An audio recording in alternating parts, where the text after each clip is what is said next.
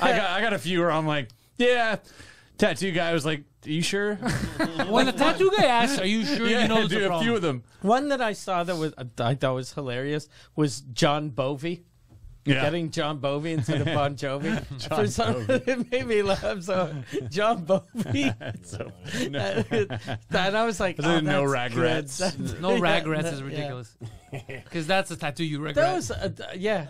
Especially like the first person who did it, it was an actual mistake. But then people are like, that's funny, I'll do that. But then other people don't get that it's a joke.